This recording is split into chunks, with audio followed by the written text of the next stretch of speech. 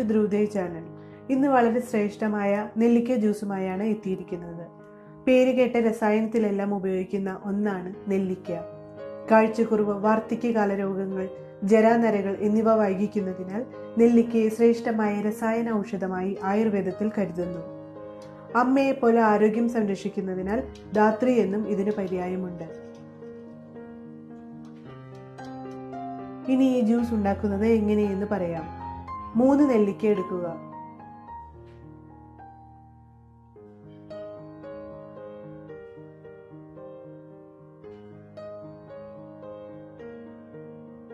ഇതുപോലെ ചെറുതായി അരിയുക.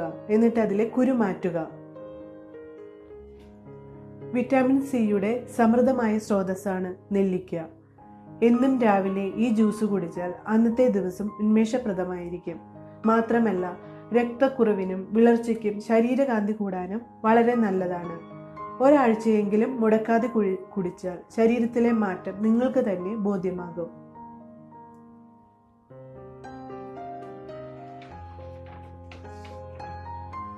പച്ചനെല്ലിക്ക 2-3 എണ്ണം ഇടവേളകളിൽ കഴിക്കുന്നതാണ് വളരെ നല്ലത്.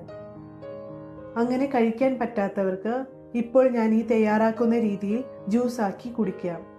തേനും നെല്ലിക്കയും ചേരുന്നത് കൊണ്ട് തന്നെ കുറെ രൂപ കൊടുത്ത് മൾട്ടി വിറ്റാമിൻ ഗുളികകൾ കഴിക്കുന്നതിനേക്കാൾ അതിവിശിഷ്ടമാണ്.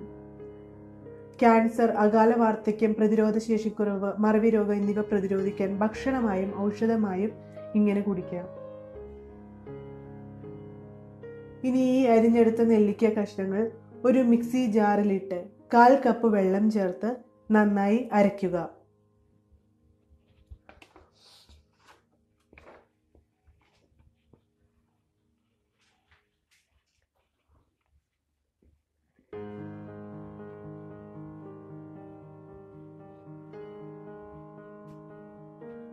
ഇപ്പോൾ ഞാൻ നന്നായി അരച്ചിട്ടുണ്ട്.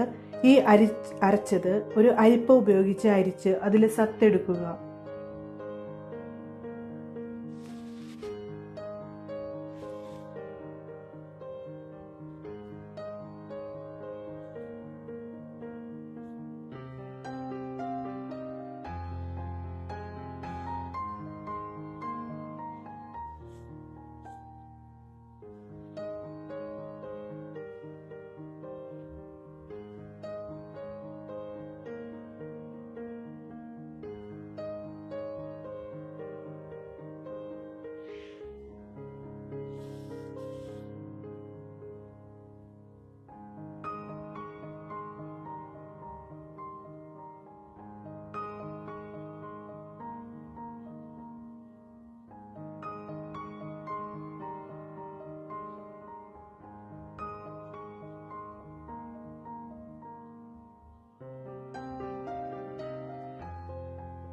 അരിച്ചിട്ടുള്ള നെല്ലിക്കയുടെ നീരാണ്. ഇനി ഇത് ഒരു ഗ്ലാസ്സിൽ 1 ടേബിൾ സ്പൂൺ ഹണി ആദ്യം എടുക്കുക.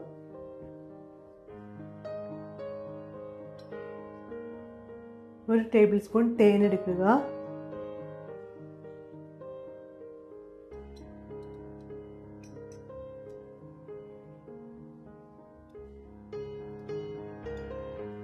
ഇനി 2 ടേബിൾ സ്പൂൺ നെല്ലിക്ക നീരെടുക്കുക.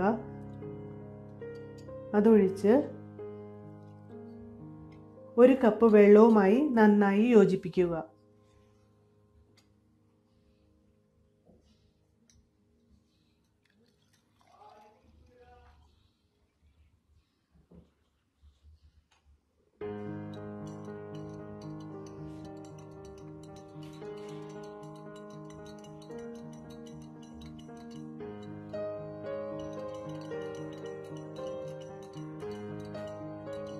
നമ്മുടെ നെല്ലിക്ക ജ്യൂസ് ഇവിടെ റെഡിയായി കഴിഞ്ഞു.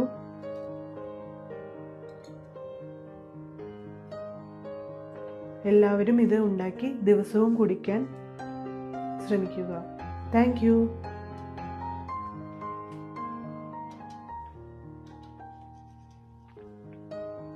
ഹായ് ഫ്രണ്ട്സ്, ഈ വീഡിയോ നിങ്ങൾക്ക് ഇഷ്ടമായെങ്കിൽ ധ്രുവ് ചാനൽ സബ്സ്ക്രൈബ് ചെയ്യുക.